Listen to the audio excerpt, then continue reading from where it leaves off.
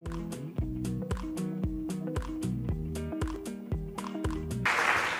our next speaker is Renato Assunção from Universidad de Minas Gerais. We're a bit late with our schedule, and we had to start on time the talk from Bencho, so we are not going to do questions in the spotlight. Please ask the questions them for the speakers in other moments, because we are a bit late in the. And the break is going to be, yeah, we are a bit late, and we need to be on time here for Bencho's talk. That will be remote.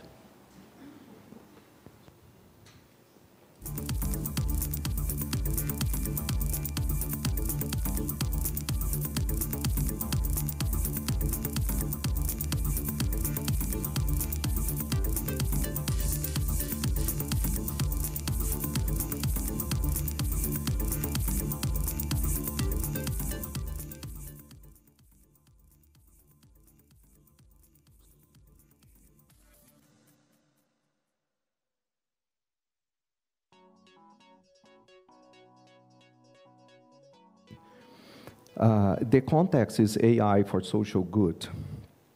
And before I start explaining the problem, let me just say where I come from. Belo Horizonte is a city in the middle of Brazil. It's a very large town. It's a very large city, 3 million inhabitants, and with some very nice landscape. The university is just besides the stadium, and we have some nice views. This is not from my office, but it's nearby.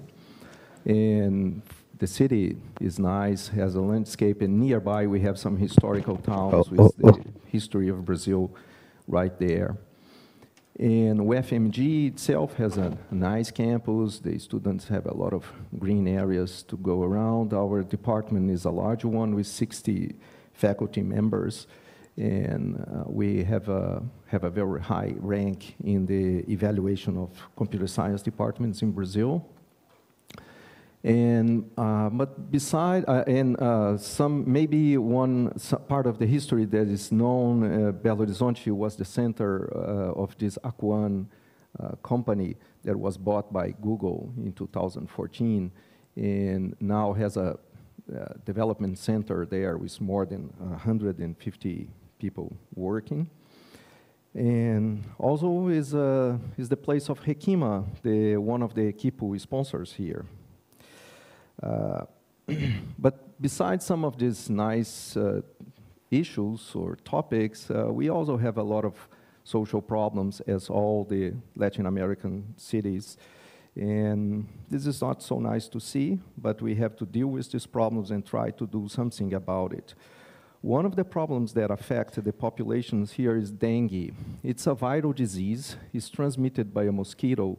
And after feeding from one infected person, this mosquito starts transmitting to other people and when it bites.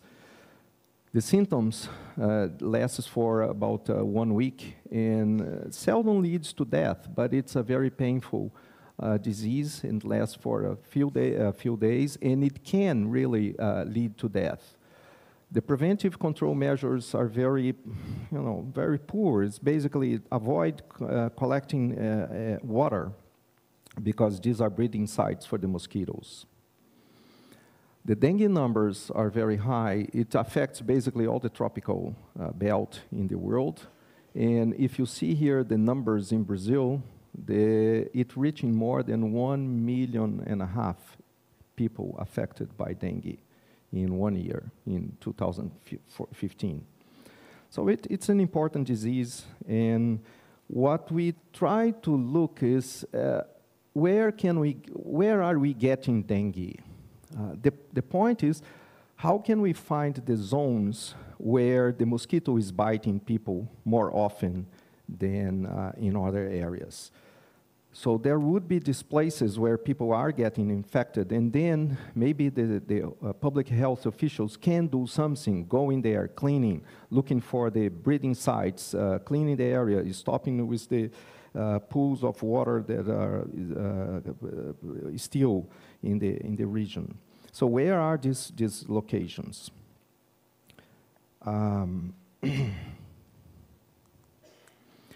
Maybe if they are outside your residence area, these public health officials cannot find them because there is no information about where people are moving around in the city. So basically, the only information that we really have when someone gets the disease is where he lives, he or she lives. So if you are catching this disease on these areas, no way that we can find them. So in this project, we are interested on the dengue infection, the place where you are getting infected by the mosquito. Identify these high-risk areas. We want to use the mobility patterns of the disease cases and to contrast them with the other people, with the movements of the other people who do not get the disease. And for this, we use Twitter data because it's publicly available. So we have this Observatório da Dengue where we collect geo-referenced data from Twitter. And this picture here shows in a very schematic way what is the idea of the method that we developed, the algorithm. So each polygonal line is one individual, and we have their marks showing where these people has been tweeting. We color these lines, these individuals, in two colors. The red ones are the people who got the disease. And we find this because some tweet, in some point in time, a tweet mentions the dengue in a way that, using NLP, we identify that person as having a personal experience with dengue. The blue ones are the people who we collect the data and they don't seem to have any dengue personal experience. So the intuition now is to go scanning on this map and looking for the several different zones that I label here as Z, the different geographical zones in different positions and different sizes, and to see which are the zones where, in some way, there are many more red dots than blue dots. The real data is not as in this schematic thing that I showed. It's much more messy, and then we need computers. So there are a few challenges here. Some of them are data set challenges. I skip that. And the methodological challenges are more difficult. One is we just discovered that the number of positions, the tweets that each person has, it's a very important variable that we have to control for that. Also, the incubation period and the recovery, because of incubation period and recovery time, these infected people, typically, when they tweet about having the disease, they are not really disease anymore. The disease has affected them at some point the infected time is a different one from the time when they are tweeting. So that's why we are looking for the entire polygonal line, connecting that individual, looking for his entire movement, rather than just looking at the tweets where we identify them as disease people. So the time is running fast here, but let's just give you some very quick idea of what we did. Basically, we contrast two types of probability. We have more than one model. Let me just comment here about two of them. One we call visit model, and the other is the infection model. The visit model, the idea is, given that someone is a case, is a diseased person, what is the probability that he's tweeting from a zone Z? Then we scan, you change Z, and try to find a region where this probability is maximum in some way. And the other probability is just changing the two events. So rather than probability of A given B, we are looking at now probability of B given A, which is given that someone tweets, let's say, K tweets from a zone Z, what is the probability that he is a case? So again, we now go searching, scanning the region, trying to find a zone Z where this probability is maximum. Now, as I mentioned before, one very important thing is that we need to contrast we need to control for the number of tweets that someone has. Imagine that we have two individuals, one with 1,000 tweets during 1 year or 2 years of analysis, and another one with only 10 tweets. So the individual, everything else equal, the individual with 1,000 tweets is much more likely to show up as a diseased case than the one with the 10 tweets. So it's essential to control for the number of tweets. And we basically, just showing here very quickly some of the technical difficulties. We define G of Ni as this ratio here that depends on the number of tweets that a person has. And this GNI is a completely arbitrary and unspecified function.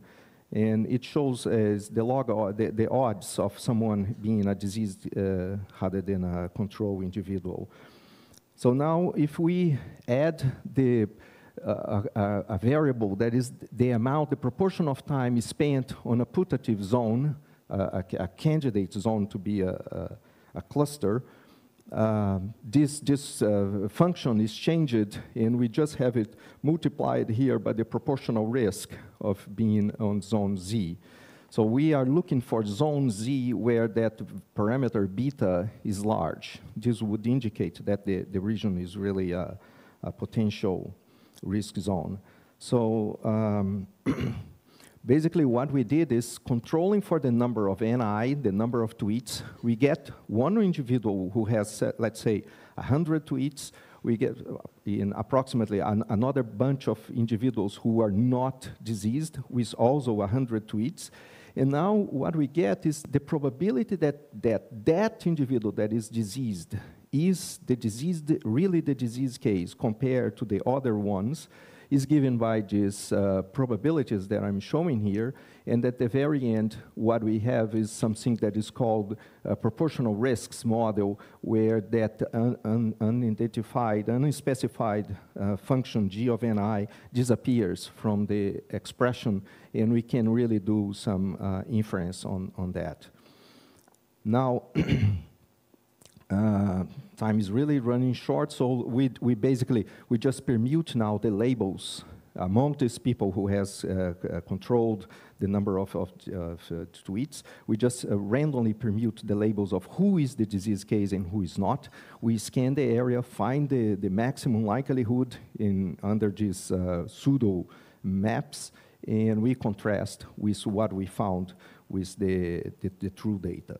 So just showing here quickly now a result for one specific city, which is important because it has a very strong surge of dengue in 2015, and it had only 400 cases in 2014. In 2015, had more than 50,000 cases. And so what we found with our method is these rectangles that we are showing here on the map. And if you see what these rectangles means, you see that many of these places are parks, hospitals, college campus, so areas which would not be recognized by the usual public health methods and surveillance methods. So we got here some publications out of this, and of course there is a lot of limitations on that. One of them, the main one, is the quality of data from Twitter for both things. One is for tracking the movements of people. This is really bad, but that's what we have now. And the other is the quality of the data to identify someone as a disease case. However, we expect that the methodology that we are deriving can be used when we have better data, better quality of, better social network data. And maybe just finishing here, I'm really deciding to put a lot of effort on this problem and this analysis, and there are lots of things. One of them, we are in contact with the public healths in my city, and they will look at if the areas that we are pointing out in the city, if they are really high-risk areas. So we will have some idea of false positive numbers for our method. The other is that we are also getting access to the residence of infected cases in this last year, so we can find if some of the spots that we found, if they match with the residence of these cases.